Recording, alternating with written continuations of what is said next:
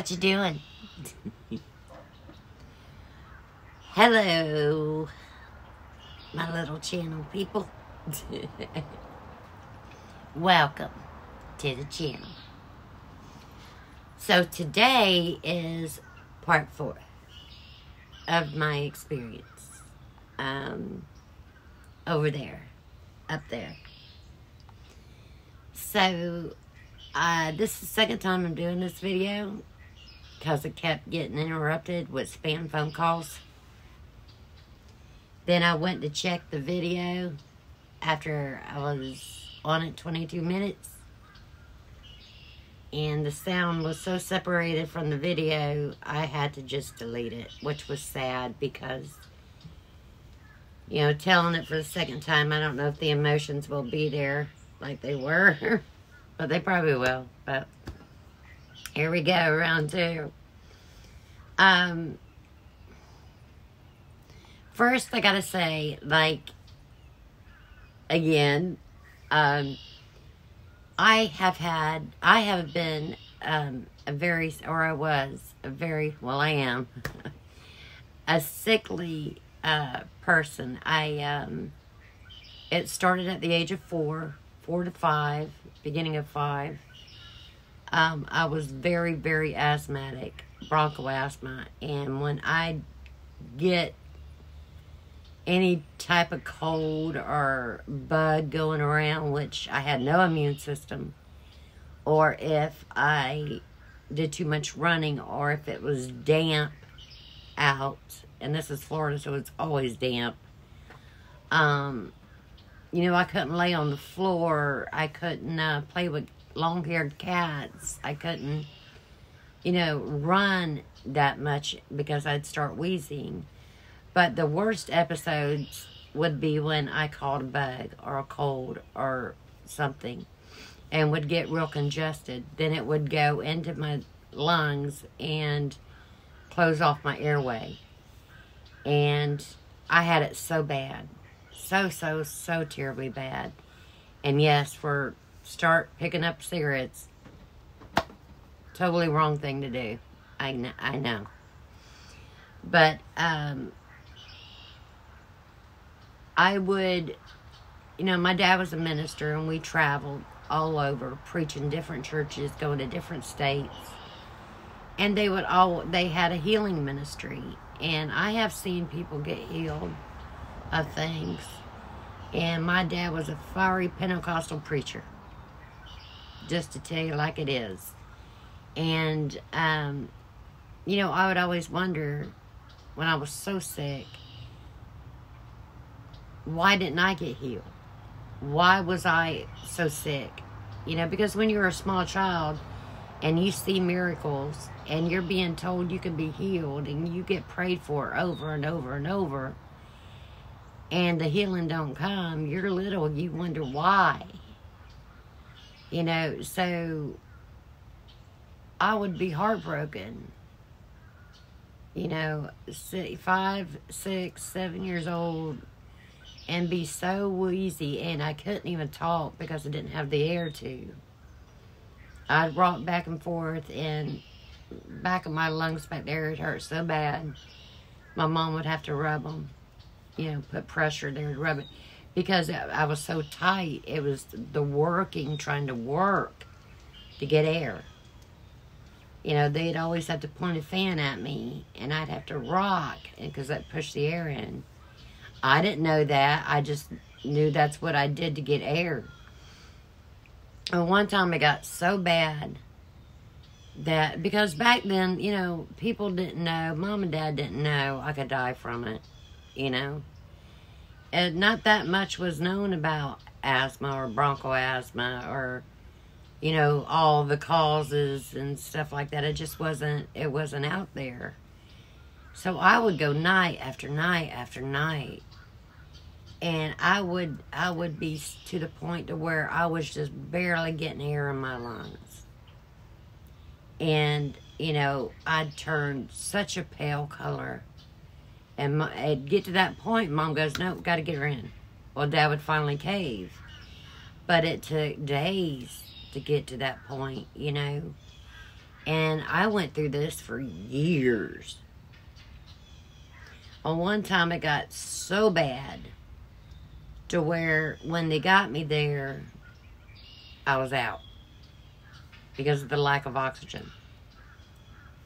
So they brought me back, got me breathing again, and the doctor told my dad, he said, you better not wait till it gets like this again, or you might not have your daughter. He said, you almost lost her this time. So from that point, my dad started getting me in a lot sooner when I'd get the episodes. But you got to remember, I'd get these episodes all the time. So my mom and dad were always having to emergency room visit bills, ER bills. Because I was sick all the time. And I live in Florida, so it's always rainy. It's always damp. I don't care if it's hot or not. You know, and then we would go to other states where it would be snowing or cold. You know, and I'd be so sick. And I just wonder, God, why don't you heal me? You heal these other people.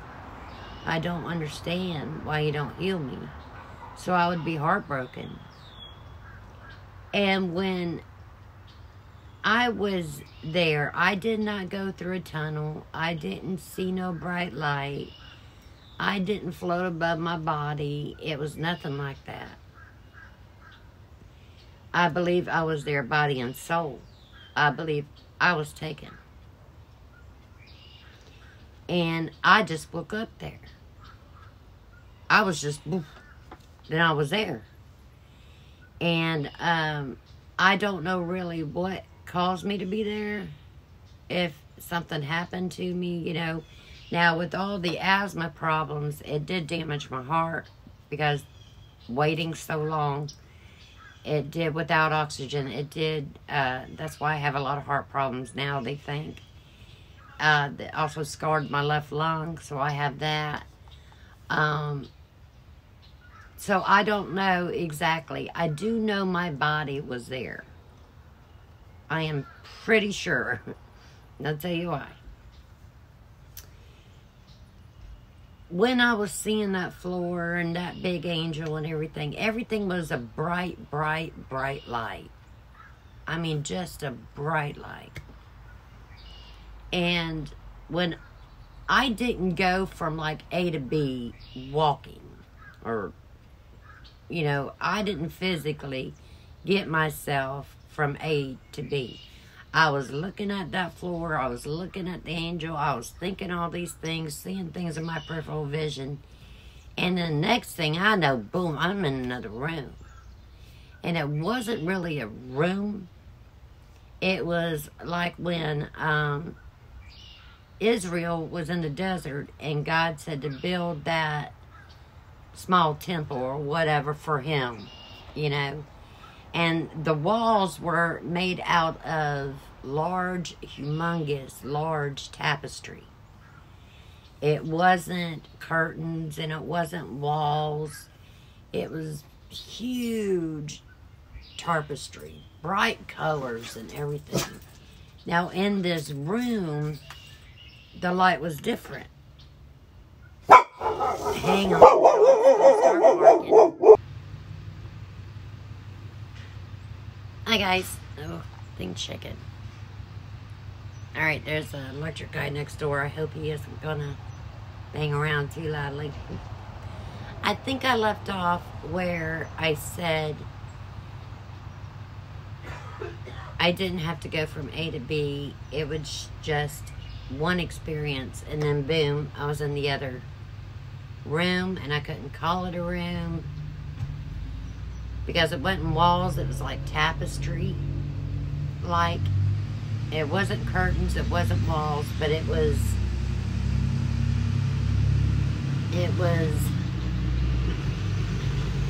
all together, but it was made out of tapestry. It reminded me, if you ever seen the documentary where they put up the first temple, very first temple, and really wasn't a temple, it was the house of God, where he resided, to be with Israel. And when Moses was up on the mount. So if you read how he, of course, how God wanted the dimensions and everything to be built, and the ceremonies and everything, what they were supposed to do, that's how these tapestry walls were. It was all closed in by tapestry. And the lighting was way different. The lighting in this room was more pure warmth. You could almost feel it. It was like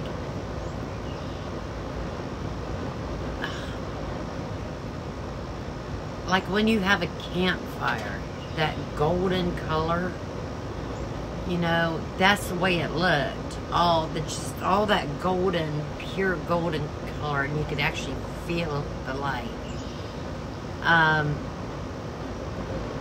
I hope I'm not repeating myself, but because I've done this video once, so I forget where I just left off. But when I was there, I was thinking, oh my goodness, I must look a mess. Look at my hair. You know, it felt like my hair was all bushed out, and there's your vanity. But then all of a sudden, something happened. The presence in that tapestry room was intensified so much that I dropped down. I fell on my knees and on my bottom, and I was on the floor. And I had this feeling rush over me, like, who am I? What am I? I am just felt so unworthy. I felt that I was like a piece of dirt on the ground. That's the way I felt. I felt so small. And you got to remember, I had bottled up all this hurt for so many years. You know, going through what I went through from the time I was, you know, 4, almost 5 years old, and just being so sick all my life. And when I felt that presence, I knew who it was. My dad likes to argue with me and goes, no, I think it was God. I said, no, it wasn't. I said, just because I didn't see him. And you got to remember, this whole event was based on feeling, the inner person. It wasn't based on what I could see or what I was experiencing. What did this look like? What did that look like? This was all focused in on the inside man, who I am inside, what makes me, my soul. It was based on my soul. And when I was just feeling all this and how little and insignificant I was, it's like my inner person, my inner being, my inner spirit and soul was just ripped out of there. It was ripped out of my body. It was just hanging. It was suspended way over to the right in front. Did I see him ever?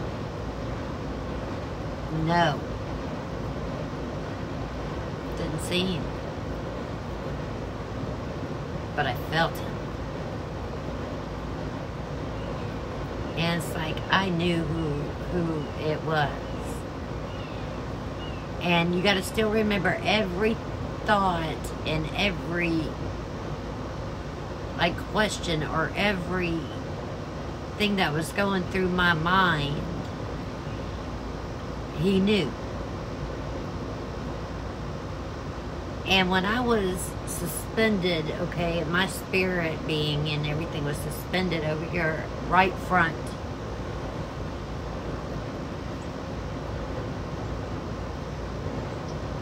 Every time I tell this part, man, I get overcome. But it was like I was engulfed and I was surrounded, encased. I'm about ready to go. Hang on, guys. Anyway, I was encased in this love, in this, I can't even call it love, because it's so much more. You know, it's like I was telling Mom, there is nothing to compare this to. There's nothing on this earth humanly possible. There is not a word for this. There isn't. But I was encased, and that my spirit being and my soul was just encased, surrounded, engulfed, poured into. The only word I can say is love. But take that times the biggest number you can possibly think of. And times it again and again and again and again. I told my mom, I said, take the deepest love that you ever felt for somebody and just keep timesing it by the biggest number you can think of. When I tell you there's not a word for this, there's not a word for this. It doesn't exist.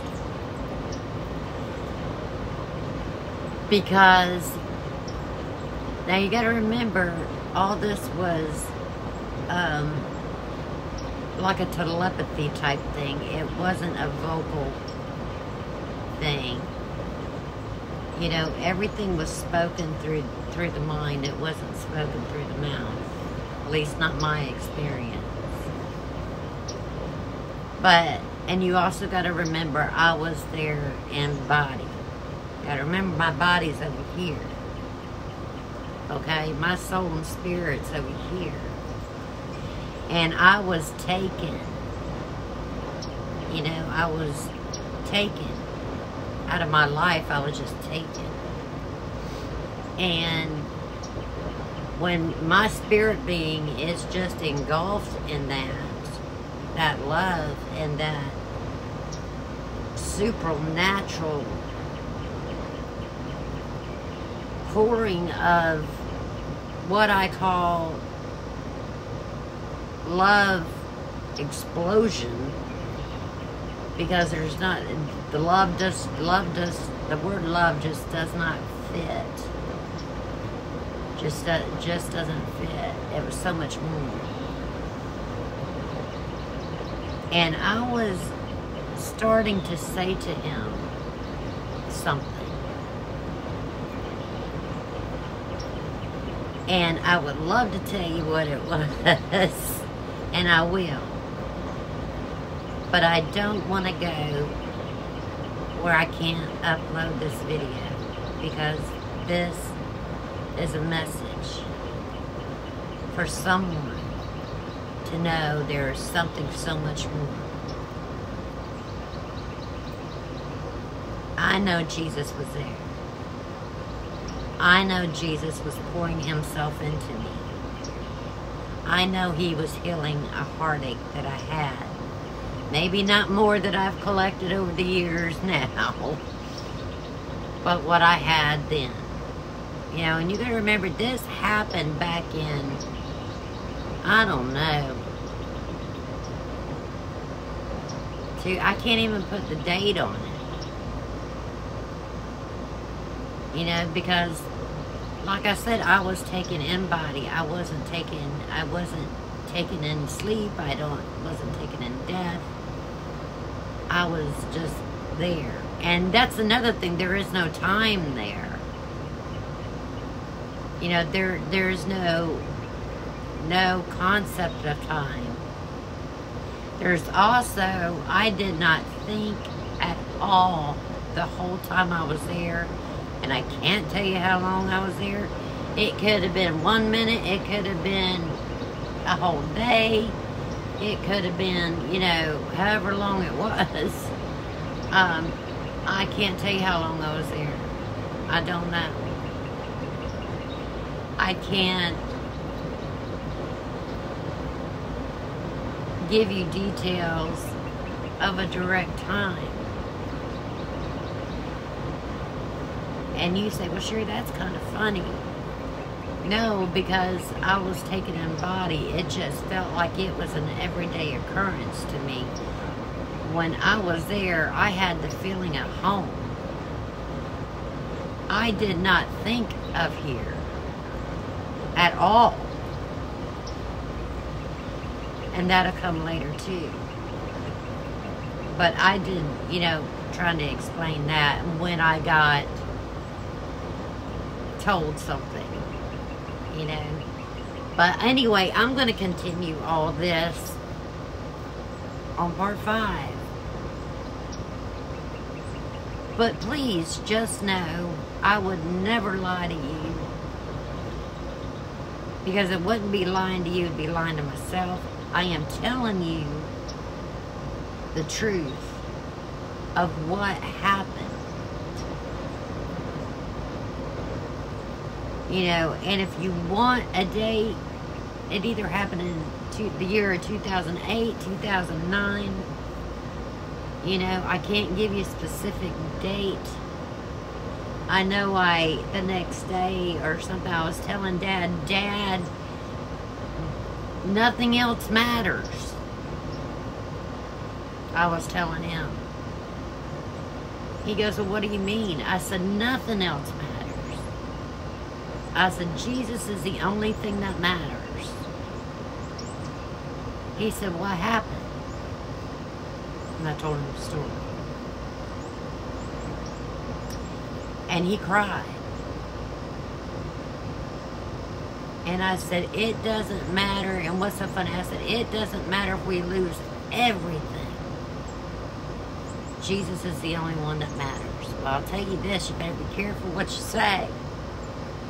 Because within 2 years, we lost everything. But I can say we still had Jesus. And we haven't turned our back on him yet. Sometimes I get upset. Sometimes I tell God to come have a seat because I got to talk to him. You know? Tell Jesus, please, I need you. I need to talk to you about some things. You know, I'm upset and I don't understand. And that's just what makes us human. We don't understand. You know, I didn't understand why I went through so much as a child. I don't understand why my heart's damaged, my lungs are damaged. And it got to that point. But what I can tell you is this happened. And so much more happened. And we'll get to that. But like I said, I'm going to take my time with this because I want you to know what I experienced. And I want you to know it's the truth. It's like Jesus said, I tell you the truth. Trying to tell his disciples what he knows about heaven and his Father. I tell you the truth. You know, and that I always wondered why Jesus kept saying that. I tell you the truth, I tell you the truth. And it didn't come as a revelation until lately, within the last week. And I told Mom, I know why he kept saying that. I know why he kept saying that over and over now when he would say something to them. I tell you the truth. That's because he wanted them to grab the essence of what he was trying to say as make it as firm as concrete. His word was as concrete. It was that firm. It was that true. That's why he kept saying that. It's like he wanted to shake him. And I tell you the truth.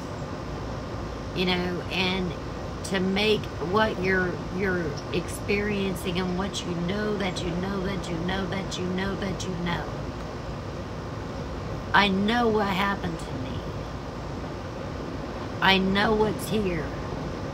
You know, people may question it, and they may say, no, Sherry, you know, you making that up, or you thinking, how in the world would you think something like this? How would you make something like this up? And it gets deeper. But anyway, I'm going to leave you there for now, because I am already at 25 minutes or something. And I do want this to upload, and it will take a while.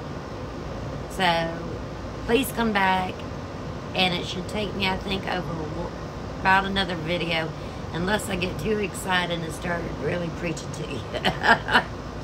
Okay, guys, I love you so much, and I'll see you on my next one, I hope.